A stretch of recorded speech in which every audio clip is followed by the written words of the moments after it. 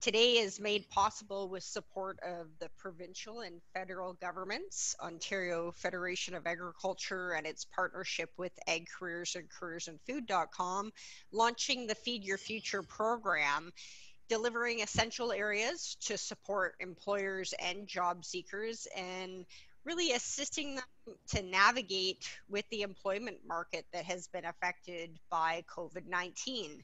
We're happy to bring a concierge service for job seekers, employers, virtual career fairs, and today's webinar. So each of the webinars are presented by an industry professional and designed to keep you up to date on the changing trends that are developing in the food and agriculture industry as it affects employment. And you will have the opportunity today to submit questions through the question and answer panel. So if you do have questions, please ask, and we will be sure to direct those to our speaker. We're very pleased today to welcome our webinar presenter on Agri-Food workplace safety and learning the basics, Dean Anderson. So thanks for being with us today, Dean. Dean is the Strategic Advisor in Agriculture Initiatives for the Workplace Safety and Prevention Services, so WSPS.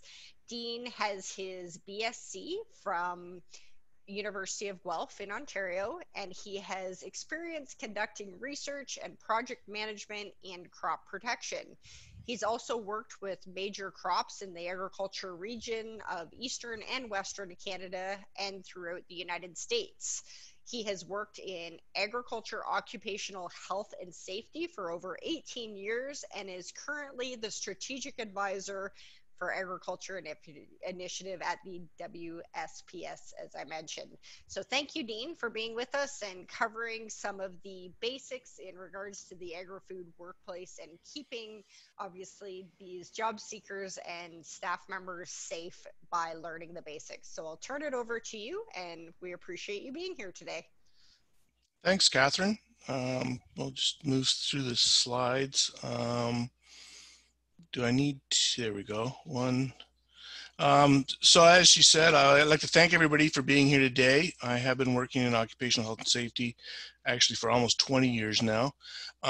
So hopefully I can give you, today's going to be, as the title says, learning the basics. It's a topic presentation that is really aimed at people wanting to become employed or new employees in the sector. But it's also a good refresher for employers about what types of things they need to cover with their new or employees they're trying to hire. So some of the things they want to do is, the first thing I want to do is make sure that everyone's aware going into a workplace of the hazards they could be exposed to. The statistic in Ontario, I will not bore you with statistics, but here's the one that I want you to remember, that on average about 42 young people are injured on the job every day in Ontario. That's all sectors. So with like over 4 million workers in the province, 42 are young people. And we know that new people to the job, so not just young, new people have a much higher propensity to have an accident early on in their employment. And most cases, it's because they haven't been trained properly, or they haven't been paying attention to what they were trained on, and they have inexperience in recognizing and avoiding the hazards. So that's one of the first things they need to know, that that everybody has the right to know, everybody has the right to a good, safe workplace. And then, as this slide says here, what you do know can save your life. It's the same thing as what you don't know can actually take your life or get you injured. You need to be able to recognize hazards. We've simply done them here by showing some signs. These are signs that could be found actually in almost any farm, believe it or not. But people need to understand what the signs are and know where their hazards are. By knowing hazards, you can dramatically reduce the risk just by knowing how to work around things.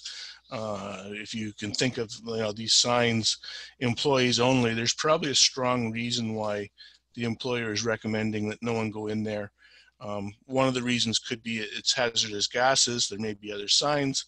But by simply saying no one goes in here, it also limits visitors from going into those kind of places, etc. That's a sign that we're seeing a lot of now with COVID also. Try and click. There we go. That was a bit quicker. Workplace hazards. It's the employer's job to try and control hazards. Hazards have a simple definition, as this wheel says: physical, chemical, biological. MSDs are musculoskeletal disorders, ergonomics, pains and strains. Psychosocial, that's all revolving around a lot of issues we have now with people dealing with sexual harassment, violence in the workplace.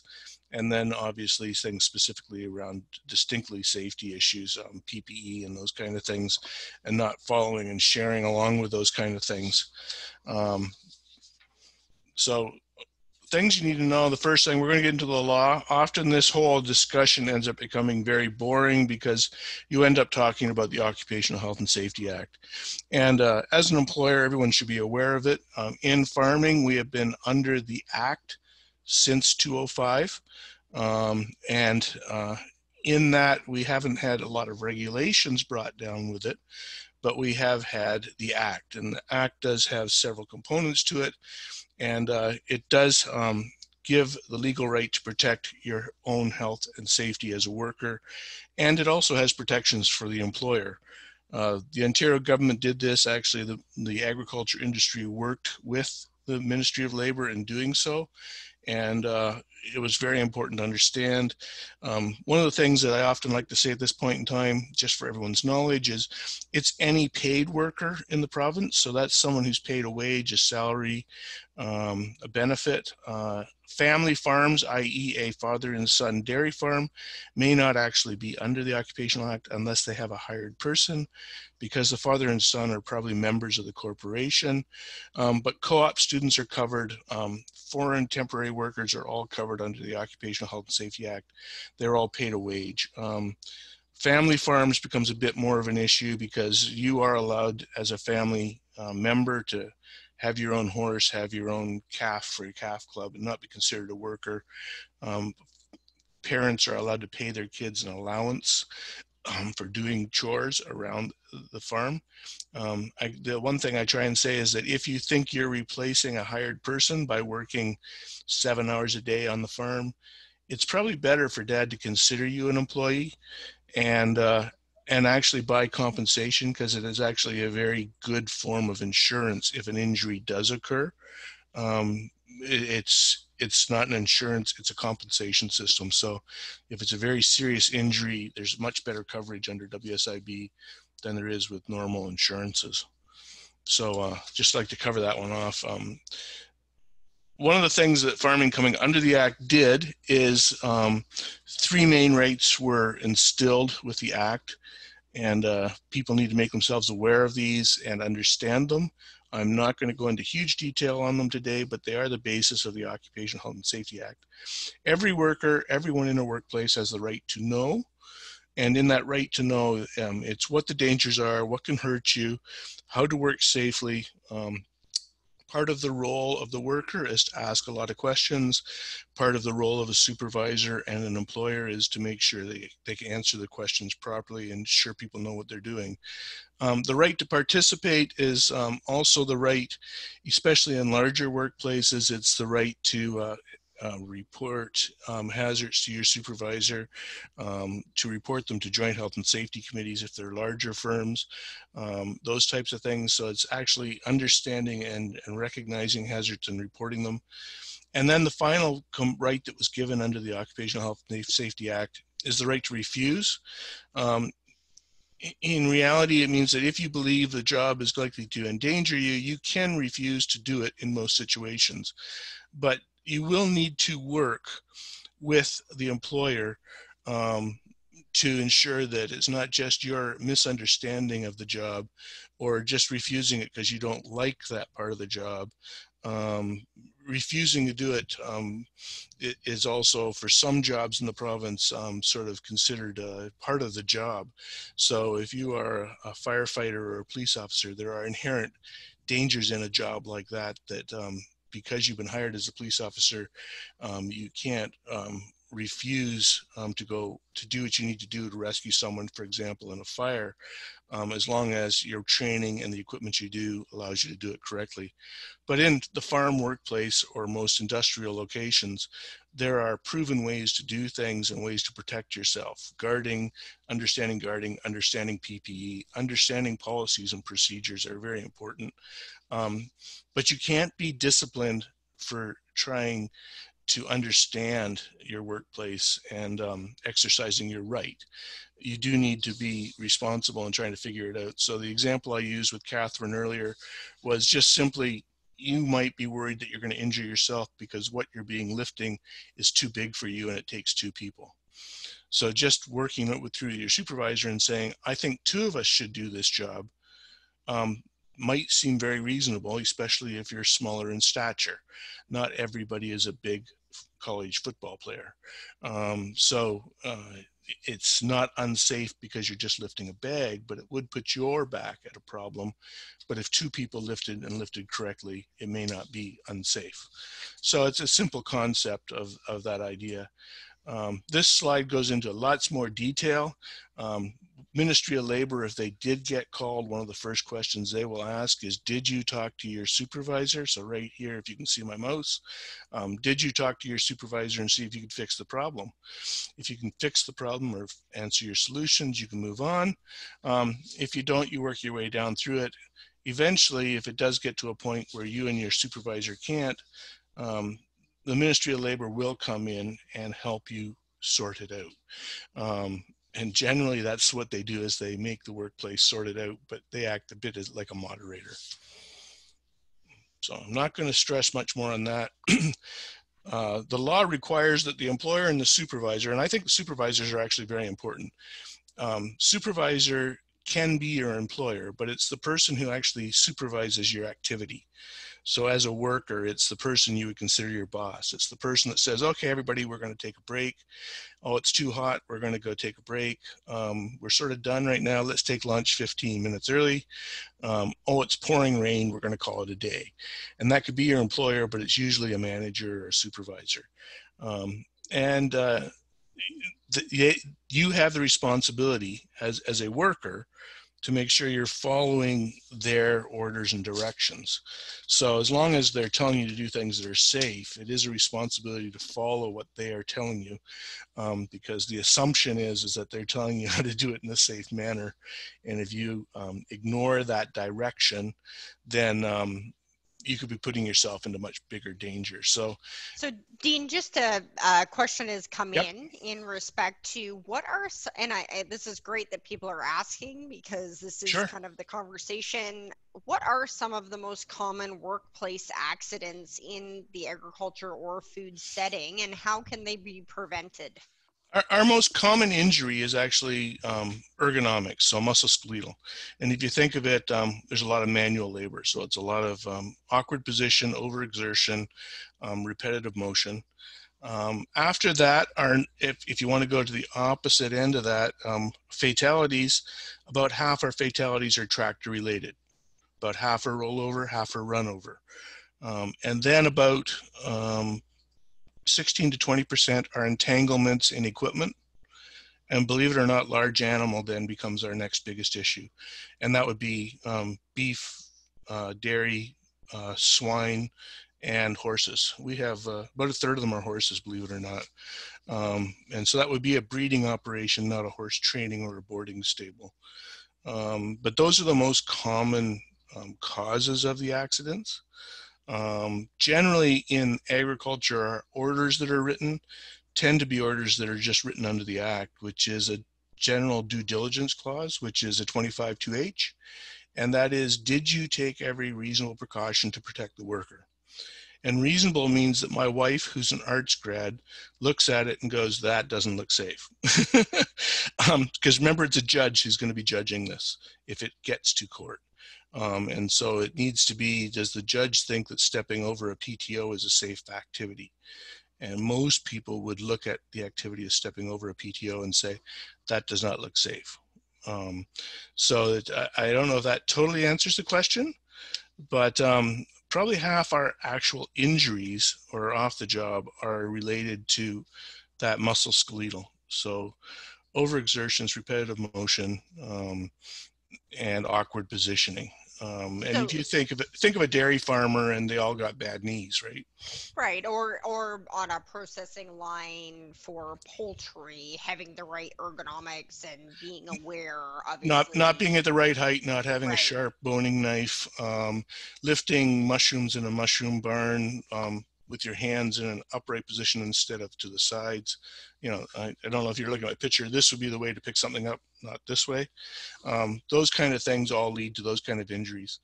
And believe it or not, we're very good at working with our injuries in agriculture. But when we finally herniate our back or fracture something else, we tend to be off the job longer than other people.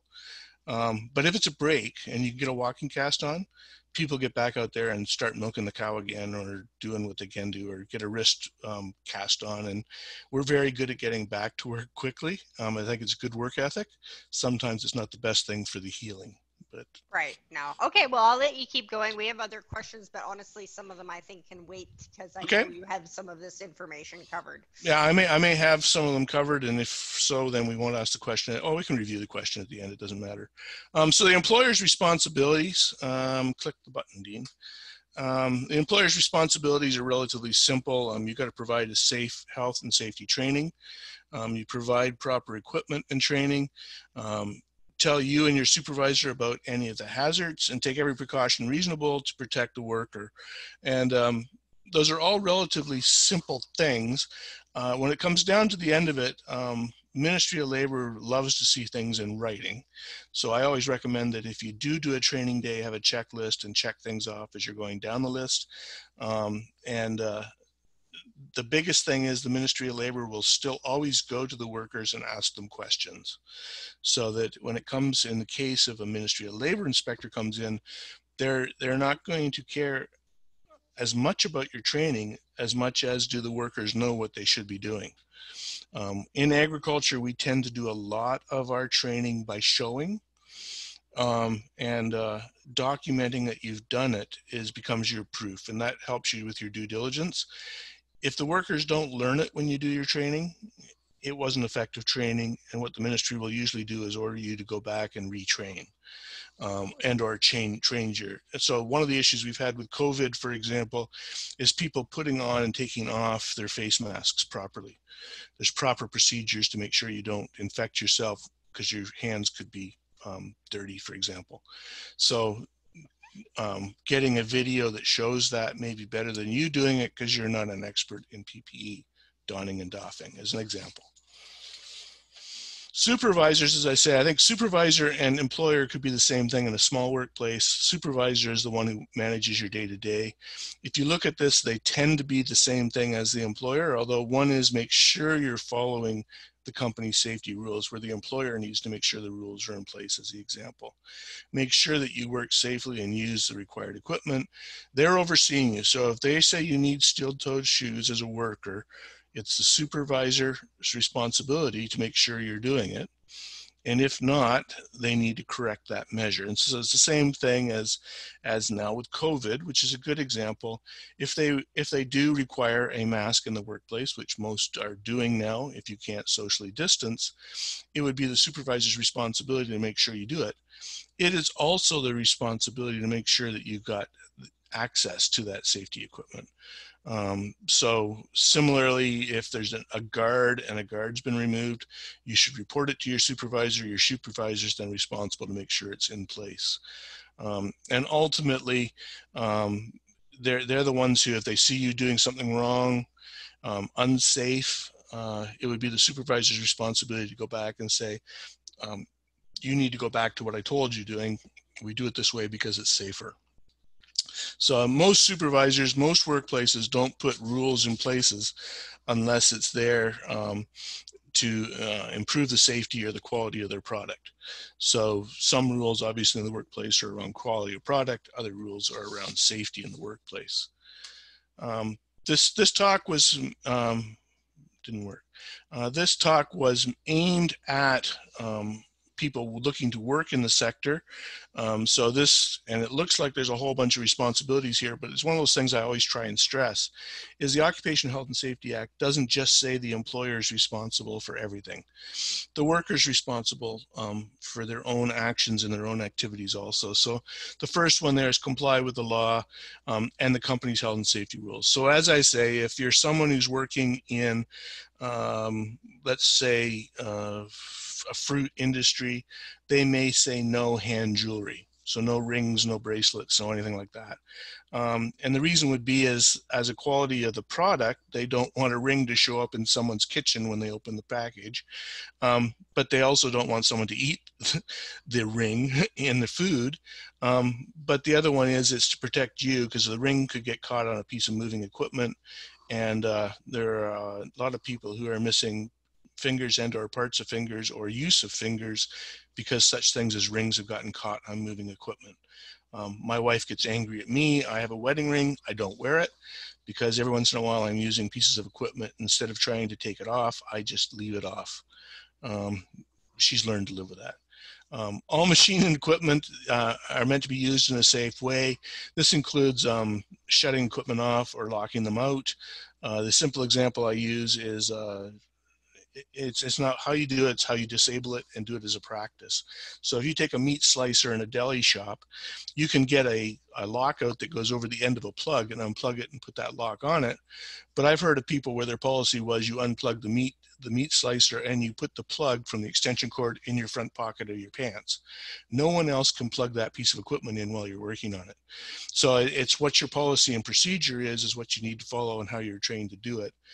Just unplugging it and leaving it there is not a good practice, because someone may go, oh, that's unplugged. Worst case scenario is you're in a grain bin and someone turns on a grain auger, as an example. Use of protective equipment is also your responsibility. So if you're told to wear hearing protection, you should wear hearing protection. Report any hazards you see. So often what happens is a guard gets broken or something. You should report that to someone so that they can get it fixed. Some things need to be fixed immediately. Some things probably could go without being fixed till the next day or till you get the part. So a turn signal light bulb may not be working. That's important if you're driving on the road. It may not be as critical to the day's activity if you're out driving in the middle of a hayfield. So reporting it to your boss and then sorting through how we're going to fix it. Are we going to stop work till we fix it, or are we going to plan to fix it? And always work safely and don't play games. Horseplay actually is not allowed under the Occupational Health and Safety Act. And there have been a number of people get injured, i.e. playing on forklifts or bobcats or ATVs and rolling, for example, and people getting injured. And the first thing that people would do during an investigation was look in to see whether they were using the piece of equipment properly. And if they were, definitely and the supervisor didn't know it, the supervisor won't be charged, but definitely the employee could be charged, and especially if another worker is injured. So the worker has the responsibility to follow these parts of the act. Just looking at time. Okay, we're not doing bad. Training. What can you expect? So this question obviously goes to the worker, but your employer and your supervisor has to inform you to do your job, to how to do your job, the training and how to use equipment and how you need to protect yourself. As I said earlier, we often do an awful lot of training by demonstrating or showing. A good supervisor will always work the safety into that discussion. So if it is around moving, let's say, bags of seed, they will also try and work in such things as proper lifting technique. Bending at the knees, keeping your back straight, not twisting, those kind of things. If they're using pruning shears in a grape orchard, it'll be how to use the sharps, how to carry the sharps when you're going out the field, the pruning, the pincers as you're going in and out of the field. I've heard of people, putting the long handled ones in their rubber boots and walking, and then they fall and it's the things down beside them, and guess what they fall on? The pruning shears. So it's simple. A landscaper, of course, it becomes part of the quality control. So if you're planting a tree, you don't want to have to replant the tree, but you also need to understand how to lift the tree and move the tree. So I always think a good inspector, a good supervisor, covers off both parts of that question. And at that point in time, they should also watch and make sure people follow the training properly, and if they need to, retrain or refresh. Um, you must report. So this is part of that part that was there before, but if you're injured, if you're sick, you should report it to your supervisor immediately. There are several reasons for that. One is there may be a hazard or risk you aren't fully aware of, and you could have more serious injury from the injury than you were thinking about. So the example I'll use there is sometimes people get trapped in grain up to their waist. They manage to get themselves out with the help of other people, and they don't go for treatment. And you can suffer from capsulization. And so because of the lack of flow of blood in your lower legs, you can have then a huge stress hit your internal organs as that blood finally starts to flow again, and you can collapse several hours after an accident. The same thing would go with exposure to silo gas. Often the symptoms of silo gas don't affect a mild case till the middle of the night, and people wake up with like a pneumonia type. But the nitric gases and silo gas have now turned to nitric acid in the lungs, and people need to be aware of. So that's why you would report that to your supervisor, even though you seem fine. They may know that, well, we should send you to a doctor anyway. And the simple thing is, if you step on a rusty nail, maybe you should go for a tetanus shot. And your supervisor needs to know, because depending on the injury, they need to report first aid. And if it becomes a more serious injury, they are going to have to report by law to WSIB. And if it is a serious thing like loss of consciousness or something like that, or worse, they would have to report it to the Ministry of Labor also. So you have to let them know so the employer knows. That's basically what that says. Don't gamble with your safety. It's not a game. Help protect yourself. This one I think is just general around the workplace. You need to report your injuries. You need to make sure you're trained. If you see hazards, report them. Know what your duties are. Know what your rights are.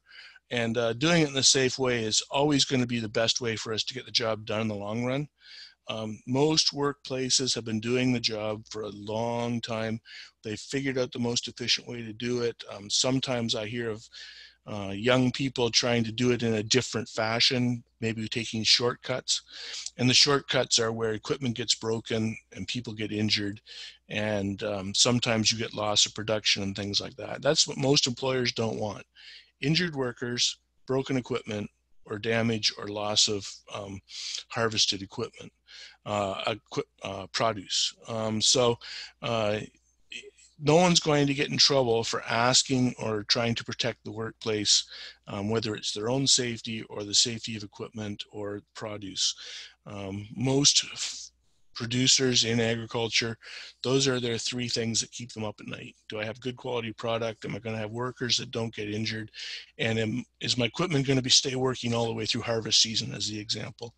So you can sort of see how work safety and work efficiency and production tie together quite a bit. I'm going to go down through some examples here of what common workplace hazards are. I think this goes a little bit to the question that we had. Musculoskeletal disorders, you can see force is pulling, repetitive motion is that working on a sorting line as the example, and working in an awkward posture or position. Sometimes that's just short people need to have some sort of a step stool or something that can raise them up. The example in the picture here is someone lifting something that maybe is, if that's a box of paper and you're a smaller person, that could be it could be easily 50 pounds.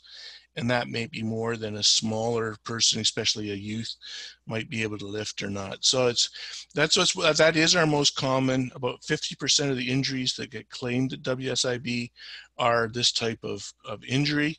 Most of them are dealable with. You might have to do such things as an employer, stress stretching, stress the proper position. If it's force, you might say, well, when we're doing this job, we take two people to do it. Most of them could be circumvented if proper steps are taken in the workplace. But often what happens is People get lax, people do things in bad positions. And the example I'll use, I work from home, I sit in a chair, I slouch sometimes, and my back gets sore. That's my fault for slouching. Sitting upright is my job as the employee. My employer makes sure that I've got my keyboard at the right height and my monitor at the right height, and I have a good ergonomic styled chair.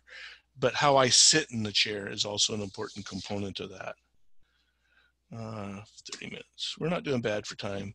Um, in agriculture, some of our most serious injuries that are outside of equipment related is slips, trips, and falls. We tend to have cement floors in a lot of places, like in greenhouses, in mushroom barns, dairy floors, any kind of livestock facility.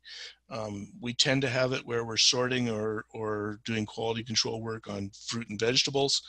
And when floors get wet, they tend to get slippery. So if it's around livestock and there's a bit of manure on the floor, they get slippery. One of the worst things I always say is mushroom is banana skin is not the big slipping hazard. A mushroom on a cement floor is a big slipping hazard. Um, and so housekeeping is very important. The picture here showing an extension cord dragging across just a plug left lying on the floor is also a problem. If that person's carrying something, you can tell they wouldn't be able to see the tripping hazard that was there. So housekeeping is very important to this one. Keeping the cement floor as clean as possible and dry during working. So if you can, clean it sort of end of the day so it's dry when you start the next day. Falling, believe it or not, we have more injuries from people falling on level or unlevel ground or below, let's say, 3 meters. We don't have a lot of falls from heights. So the picture of grain bins, people tend to, I think, just be very careful when they're climbing. A lot of the equipment nowadays has like a cage around it so the person can lean back on the cage and rest. So the working at heights tends not to be our big problem. It's tripping and slipping. And the big problem is actually head injuries. Being a cement floor, being stalls around, being metal tables, sorting conveyors, stanchions, people fall and they hit their head. So that tends to be the secondary part of slipping and tripping, is it tends to be head injuries and or just broken arms or wrists or ankles. Just probably not being the best way to describe that, but that's where those ones come from. So helping people understand that motorized equipment is our big killer. Regretfully, it tends to be the serious accident period. It doesn't tend to be our hospitalizations. So such things as rolling a tractor, which used to be our number one injury, whether it's operating like the tractor on the right hand side in this picture, and then lifting the bale of hay too high and it makes the tractor unstable in a fast sharp turn, or going on uneven ground. Forklifts are even worse, making sure that truck has got the wheels chalked so that the truck can't move away from the loading ramp. Those kind of things are always the problem. The other one is that we get a lot of runovers. About half our fatalities with tractors and moving equipment are actually bystanders being run over. So knowing who's around you, there's a lot of big blind spots. Children in the workplace probably make up a third of our runovers. The operator makes up about a third of our injuries. So they don't properly brake the equipment. They get off to do something and the equipment moves. It's on a slight slope or something and the person gets run over and crushed. The other one is on older tractors, people sometimes get lazy and bypass start the old screwdriver on the starter motor, and the tractor's in gear on the older tractors, and people often get pinned and run over that way. So that is half of our fatalities. It's actually down the list significantly on hospitalizations. They tend to be the more critical injuries we get. So training people around those hazards are important. Our number 2 cause of hospitalizations and number 3 cause of fatalities in agriculture are machinery entrapment. The pictures here are maybe not directly related to agriculture, although you could think of a conveyor belt in one on the left and having unguarded gearing for the moving of the produce. The other one is a good example. It's obviously got some caging that stops people from getting near the hazard. Um, Normally in guarding, we would say that's a good way to protect the worker because it's engineered. The worker can't be in where the hazard is when the hazard's occurring. As you move down the list of the hierarchy, the worst thing would be um, relying on Kevlar gloves and steel toes to protect the worker. And the reason for that is those can often fail because a person, for example, doesn't put gloves on when they're dealing with sharps. So dealing with the sharps in some form of an engineered manner would be a much better way to do it. But you can sort of think if you go through your workplace that probably about 16% of our fatalities are machine entanglements. Probably about 20% of our hospitalizations are also because of machine entanglements. So people don't often, we get more of these than we get tractor rollovers, but people don't often die from machinery entanglements. They end up with maiming or serious injuries. And so protecting the worker and training them properly in these situations and asking questions on how to work is very important. This slide's been in for a long time in discussions. This is where COVID would fit now. COVID is a virus, so it fits in that germ and virus age. We have a lot of bio issues, zoonotic diseases, hoof and mouth, avian influenza, um, rabies. You can keep going down the list of those kind of issues that we've had and hazards. PPE tends to be a way that we do this, but good ventilation, wearing other materials, gloves, proper footwear, molds and toxins. If you're dealing especially around such things as we do get molds, and spores in mushroom facilities. We get molds around anywhere. There's obviously a lot of water sitting. Grains, you can get grain molds, grain dust molds, which sort of moves into the next one down. We do deal a lot with pesticides in parts of the sector and or cleaning solutions. So thinking on a dairy barn, we use both acids and alkalines in cleaning milkstone and staining and cleaning up around milk equipment. Fumes, we are notorious in the sector for having such things as hydrogen sulfide around manure, methane. We've had several barn fires, for example. Carbon monoxide, running pressure washers inside buildings or in shops. It takes very little time to start up a vehicle in a shop and not have open ventilation. And literally, I talked to a guy who did work on snowmobiles, and he said that his carbon monoxide sensor would go off within 15 seconds of starting a snowmobile in a closed shop, in his repair shop. Um, if he backed the machine up and put it near the door and opened the door halfway, he said he could run the snowmobile and it wouldn't set off his carbon monoxide. So just thinking of how you're doing it with fumes becomes very important. And obviously silos and silo gases, if you're working around our crops in those facilities, we do have some silo gases that are also pretty toxic, as I say.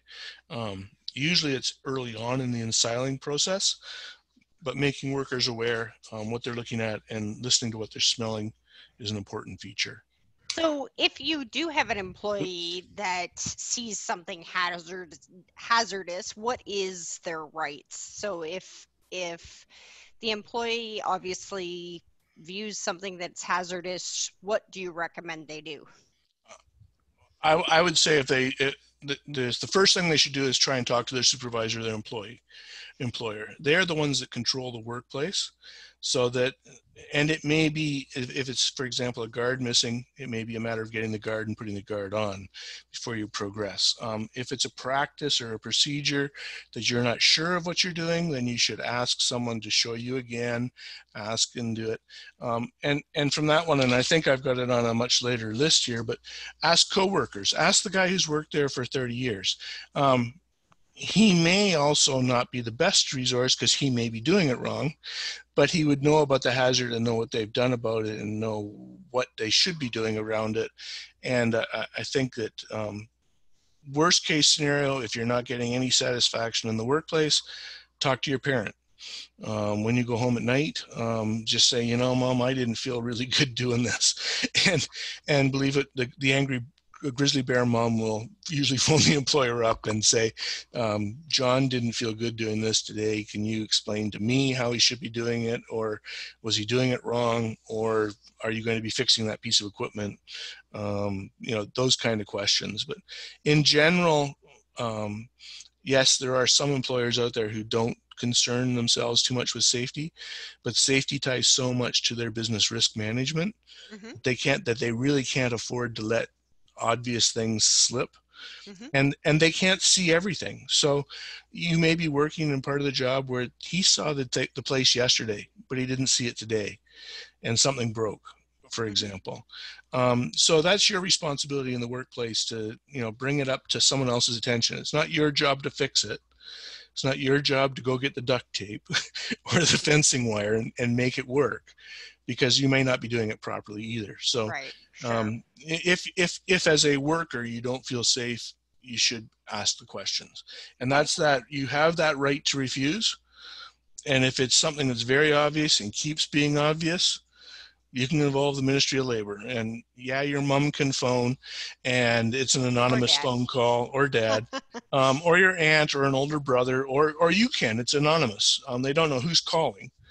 The ministry have to respond to all complaints that are filed, and they will treat them with anonymity. So they're going to go, we got a call. It Okay. could be the neighbor watching a bunch of kids working in the field in the middle of a hot day and notices they don't have any shade or cold water.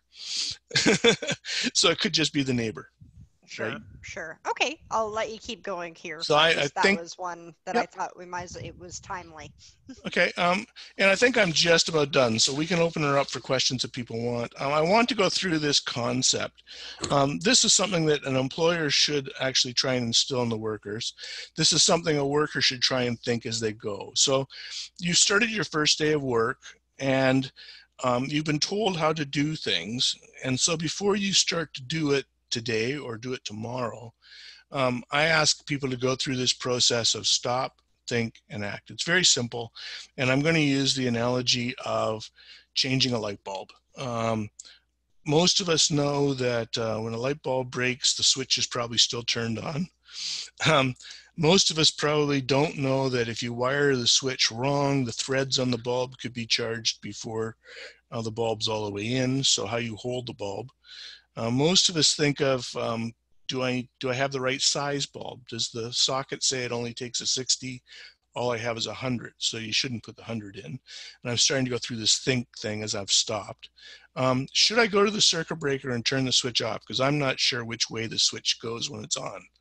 Um, Simple. We have had electricians die touching live wires. They didn't do the original wiring. So they've been an electrician for 20 years. They know how to wire a switch. The part they're touching should be safe. It's not, because the person before wired it wrong.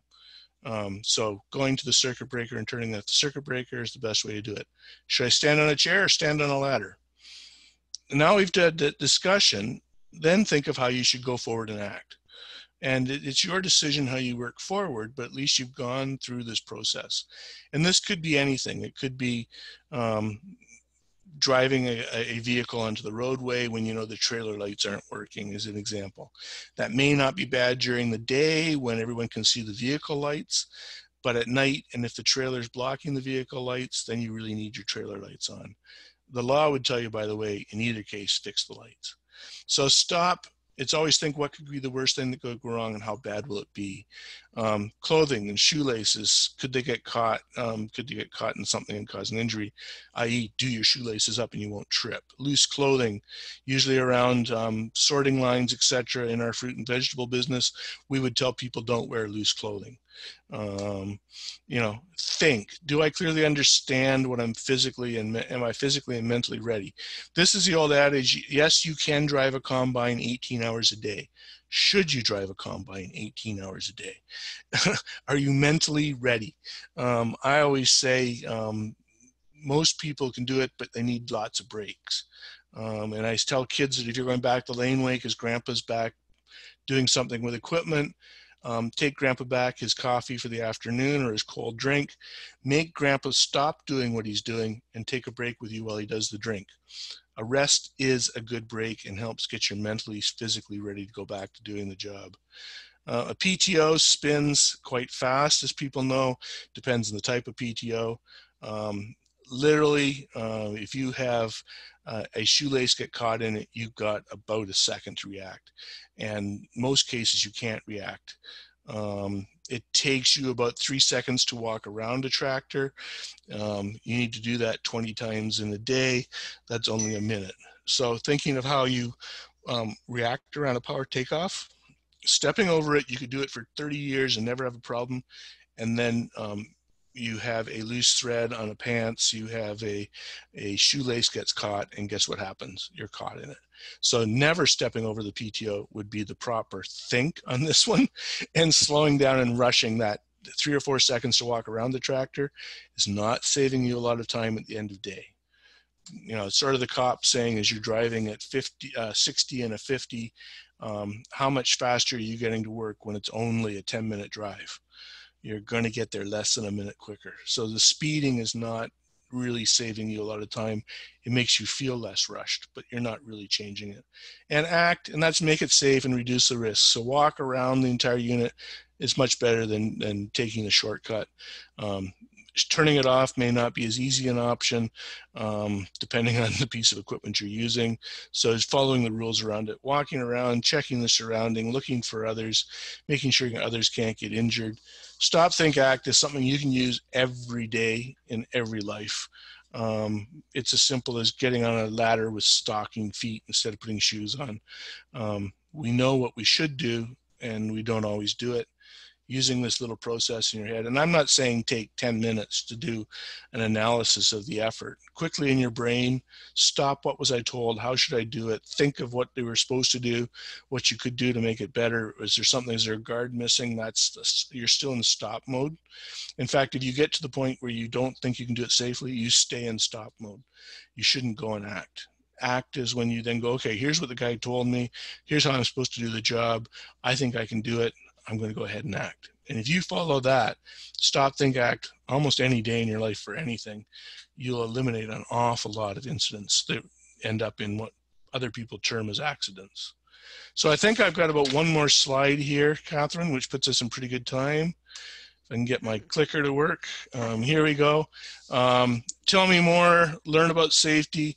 There's lots of places you can go. I've listed our website on there. WSPS.ca. I should have put a /farm safety on there. For anybody who's interested in COVID issues, we have got a large section on there. Just go WSPS / either pandemic or COVID. You can sort it by ag sector. I think the province has bragged we have something like 90 guidelines out there for COVID. 60 odd are from WSPS. We've got about 40 fact sheets in there on following through on some incidents. There's some free online learning right now. Even with the COVID, we've turned around and made it free. You can always ask your supervisor, ask your friends. You can ask co-op students, always go and ask your teacher. Teachers have to inspect a workplace before co-op students go there. So go to your co-op teacher if you're not getting satisfaction. There are 3 other health and safety associations in the province, so I'm not saying you have to work in agriculture. It's the best place to work, but there is an infrastructure, which is your construction and trucking and municipal services. There's a public service, which is your education and healthcare, and those groups. And there's also a Workplace Safety North out of North Bay, and they do the mining, forestry, the pulp and paper, those groups. We do industrial, manufacturing, and agriculture. So I always recommend to people when they go to our website, go to /farm safety. And because if you don't, you're going to get it for everybody. Sure. So I think I'm ending there. I think I've got one with questions, and I'm going to end it with that one. So if anyone wants, they can phone this number. That will get you a customer care number. We actually have a consultant on call. So every day there's a consultant who has to sit around their home and wait for you to call. They can answer your questions. If it's distinctly around agriculture, regrettably, they may forward it to me. That's good. I will get back to you. We have 5 or 6 consultants who have been working in agriculture distinctly for almost 20 years, Hmm. all of them. And some of them actually, we have about 11 consultants in our company that also are from farms. Okay. So I know we've got one, his dad's a beef farmer. So Hmm. he helps his dad farm daily and weekends. So just a couple of questions. That's great resources to take a look at. Thanks for mentioning those. Obviously, for those that will be listening to this, one of the things that did come in was in regards back to that hazard training. So, how would you recommend keeping the hazard training engaging for employees in order to actually make them pay attention and truly learn and understand the hazard? I think, and that's always a challenge. I tend to, in agriculture, tell people don't try and do your training all in one day. Mm, So don't say on the first day, we're going to do this and we're going to sue and we're going to go look at every piece of equipment and we're going to go, this is everything that's possible. mm-hmm. We tend to, in agriculture, work through a series or a process as we go. So if you go to some place like a factory, they have everything going on every day. In farming, we tend to go through, our seeding season, our harvest season, our winter storage season. Other than jobs like dairy farming, which goes on every day, day after day, 7 days a week. So what I would do is tend to train for the things you're getting them to do. I would tend to do it with showing as much as possible. Try and keep it short, but demonstration. So if you can break into groups like maybe it depends on what type of business you're in, but if it's less than 6 employees at a time Mm-hmm. and do demonstrate by showing, people will ask questions in smaller groups. They won't ask questions in a group larger than 15. They'll all sit there and nod their head at you. And Mm-hmm. that's worse with a language issue. Right. So no matter what the second language, their first language is, their second language might be English, they will always ask less questions. So having them in a smaller group, you can comprende, and if they're shaking their head this way, they don't comprende. So show them again. Ask them what's wrong. Maybe someone in the group speaks a bit more Spanish than you do. I know enough to get my face slapped, so I'm not a good trainer in Spanish. But you can ask those kind of questions.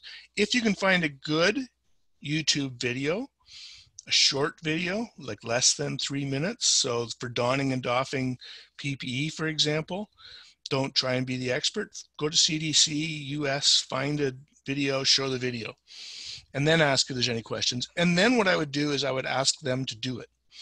So you've been showing them a job and doing the job, you get them to do the job.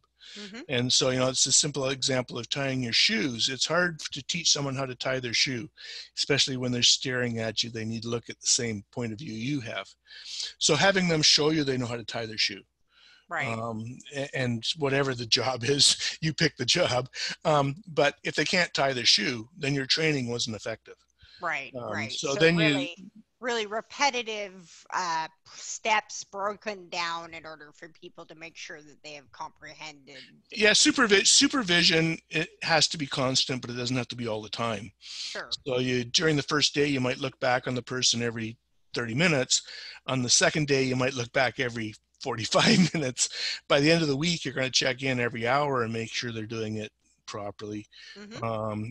And obviously correct the second you see them not doing it the way you told them, because Sure. bad habits become really hard to break. Mm-hmm. So that's sort of what I try and do. And by breaking it off into little 15-minute spurts, you hold the attention span Sure. of everybody. um, I hope that helps a little bit for Yeah, the hazard. sure. You had mentioned about PPE, and that's obviously something that is of constant topic. Is that something right now that employees need to bring their own, or does the employer provide it? Is it different depending on the job? What are the rules around that? Uh, Technically, it is the employer's responsibility to provide it.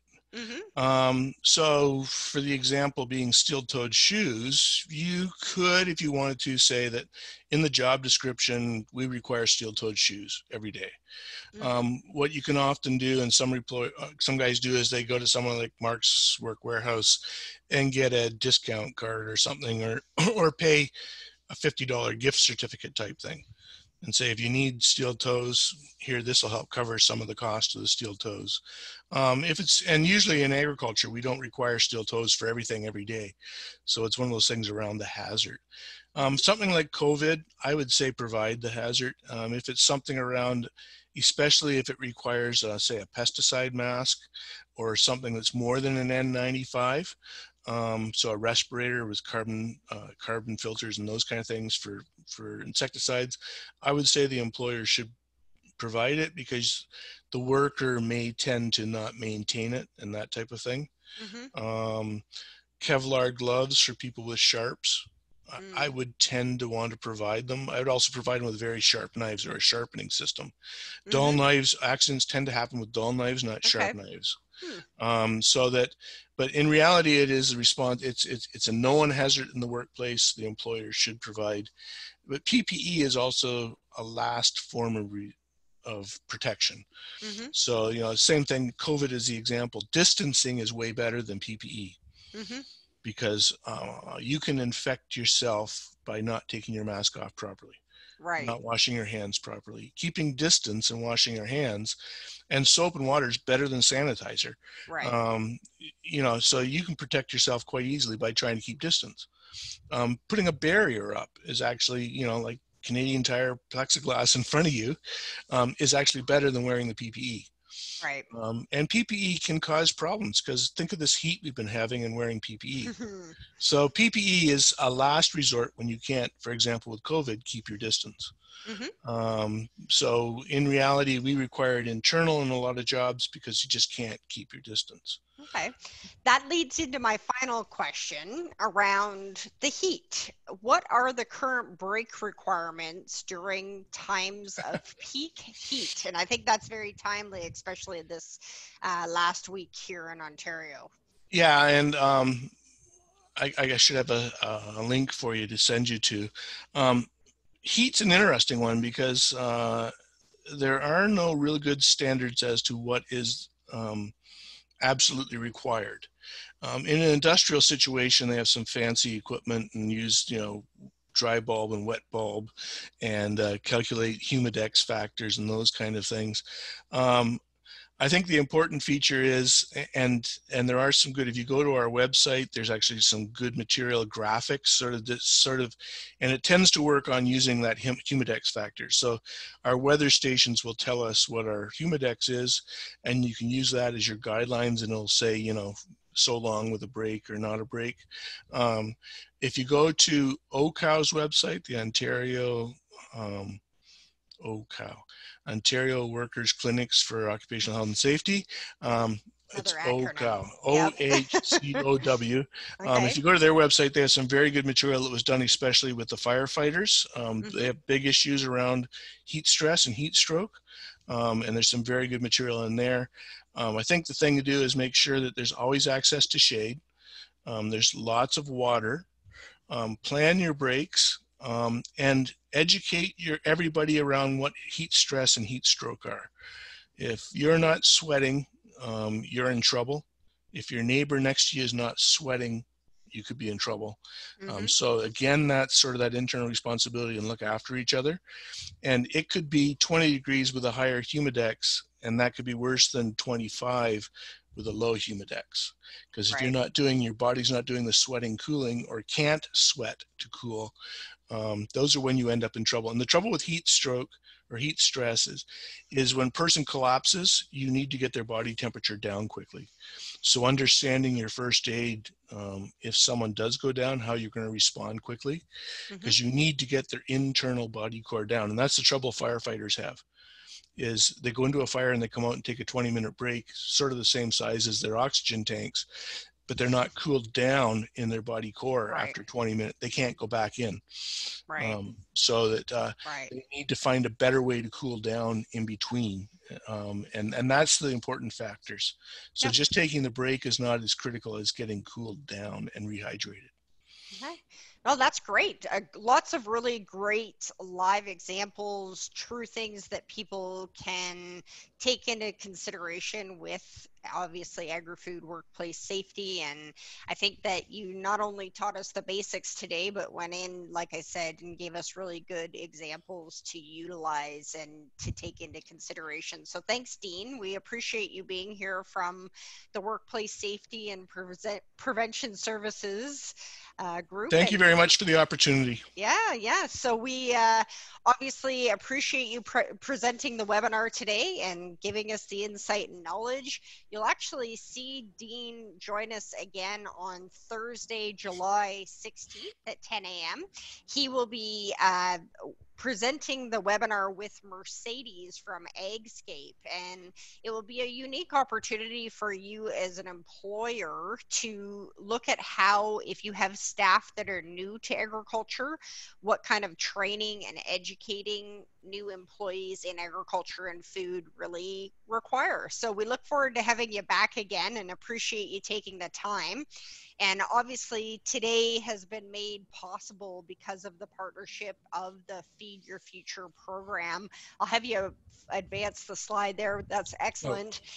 Feed Your Future program is obviously a collaboration between OFA, Ag Careers and CareersandFood.com, and we're providing webinars, virtual career fairs across the province, and it really allows an opportunity for job seekers to take a look into the agriculture and food industry and job opportunities that are available, information that they could be interested in.